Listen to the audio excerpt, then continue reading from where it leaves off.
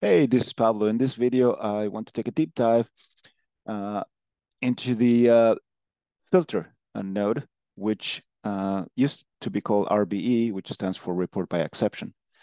So here we are in Prescient Designer, as you know, the premier edge data and data operations and industrial IoT platform, which is 100% compatible with Node-RED. And here we have the filter node. Let's look at its options. And for now, let's concentrate on the um, default options. This node has several modes, and the default is to block unless value changes. And you say, okay, block what? Well, it will, what value? What is it blocking?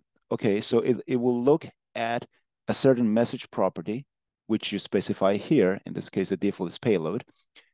It will look at the value in that property, and it will filter out or drop or not pass the message to the output if the message or payload value is the same as what it has seen in the previous message.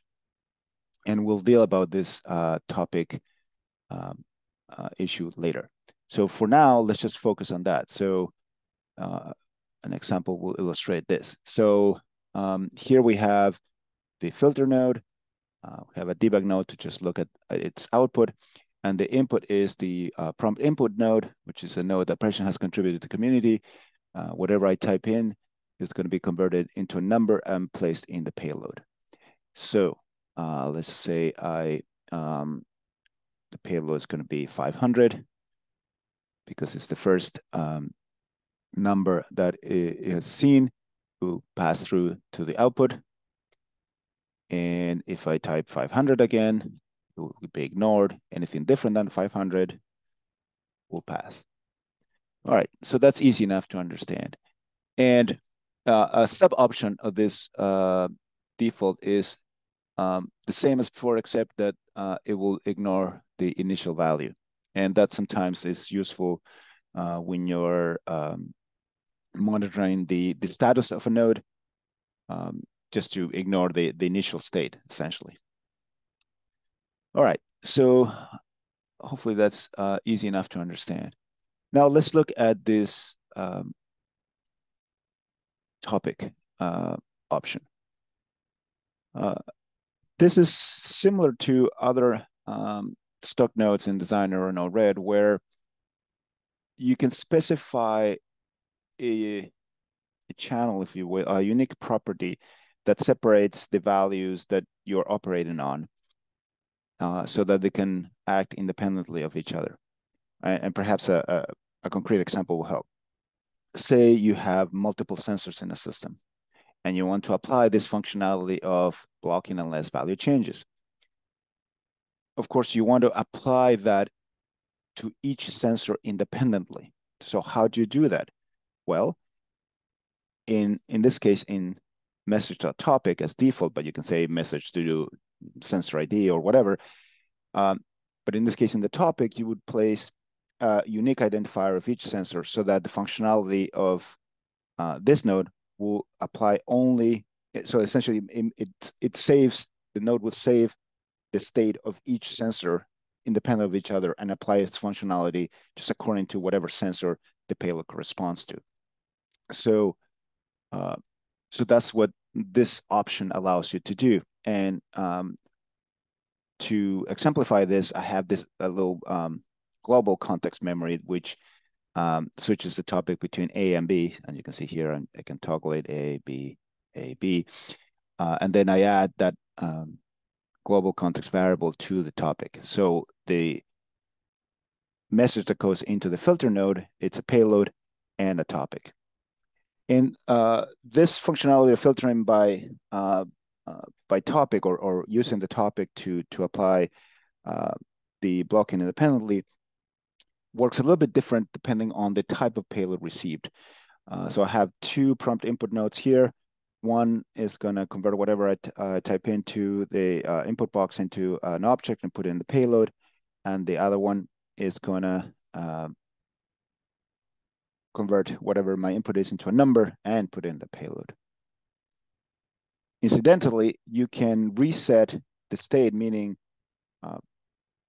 get it back to not having a saved state if you send a message which has a Boolean true in message.reset. So let's just clear the memory of the filter node. It's resetting A.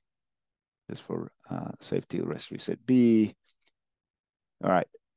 So let's just start with a number. The topic that we'll filter in is A. So let's just say that A is 100. It passes through. Obviously, if I type 100 again, it does not. But now let's just switch to topic B. Because we reset the state, it doesn't have any memory of B, so whatever I type in should pass and be, okay? And if I type 1 again, it doesn't. Now, let's just switch to A again. And what A had, the state of A is 100, so if I type in 100, it will block, but if I type, say, 1, which is the value of B, but we're not filtering by A, we're filtering by A, it will pass, right? Now, if I switch to B, and if I type 1 again, which is the value of B, it won't, right? So it's filtering by topic, and it's saving the state of each topic independently and applying its functionality just based on whatever the message.topic is telling the values from. You can do a similar thing with an object payload, but here you have to be careful because the functionality is a little bit different. So let's just reset it. And let's just type in an object. Let's say A is 5 and B is 10, right? And we'll filter in by A. So because I just reset it, the object will pass through as before. And if I type in the same object, it will stop, right? It will be filtered. And if now I change A to say 100, now it should pass, and it does. Now the tricky thing here is that perhaps counterintuitively, the state saved is the whole object. Even though we're filtering by A, the state is the whole object. So for example, if A was 100, right? So if I type A to 100, but now I change B to, I don't know, 5, you say, okay, A is the same. So maybe you intuitively think it doesn't matter what B is because we're filtering by A, but because the payload is an object and because this filter saves the state of the topic A as the whole object it received, this will go through.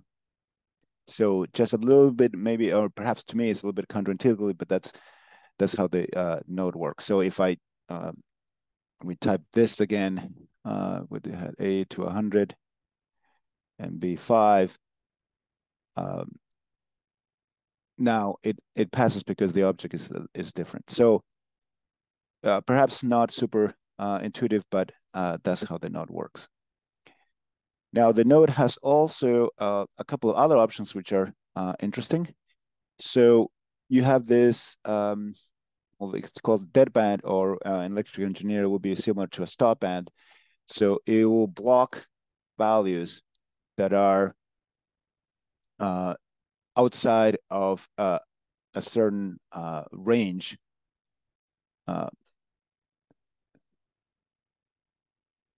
Sorry, it will block values that are within a certain range. So it only pass values that are outside a, say, in this case, let's just say that is greater or equal to 2, for example. So in this case, the values that are within a plus minus 2 range of the previous value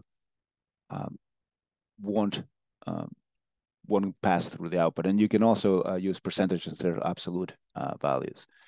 So let's just do an example here. So let's say we have 100, and then if I say 101, that gets blocked. 101.9 gets blocked. But if I say 105, that passes through. So the name deadband or stopband comes from the fact that you're defining a band, either in absolute or in relative terms, around a certain value, and you're only accepting values to pass if they're outside that band. And the other option is other group of options. And by the way, you can say if it's greater than or equal to, so if it includes the edge of the band or not. And the last couple of options are for the narrow band option, which is essentially the opposite of the dead band or the stop band. In this case, an electrical engineer will be similar to a passband filter, where you are only passing values that are within a certain band around the previous input value, again, in either relative or in absolute terms.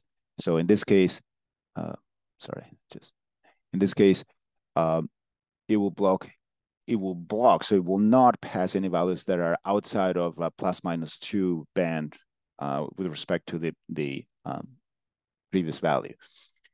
In this case, I'm gonna use the topic filtering. So as you can see here, the prompt input is configured to give me an object. So let's just say I'm filtering by A. This 5 is 5. No number in the payload. So in the case of the narrowband, let's just do an example.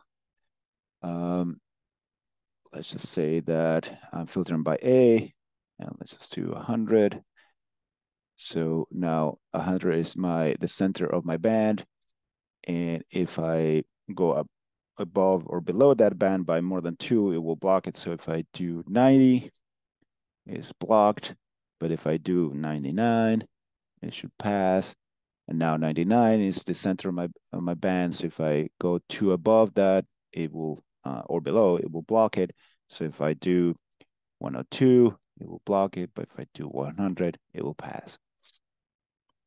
So this is these are all the options, and the functionality of the filter node is very useful in a variety of circumstances. The stop band and pass bands, or dead band and narrow band, however you want to call it, are useful for to capture drift. Of course, the drift is simple because it only takes into consideration just the previous value. If you want to do more refined filtering as an average or moving average or anything like that, then it's a functionality that this node will not cover. But for simple scenarios or state changes, it's pretty darn useful. All right, I hope you enjoyed this video. If you have any suggestions for other nodes that I should cover, just let me know in the comments below. Till next time.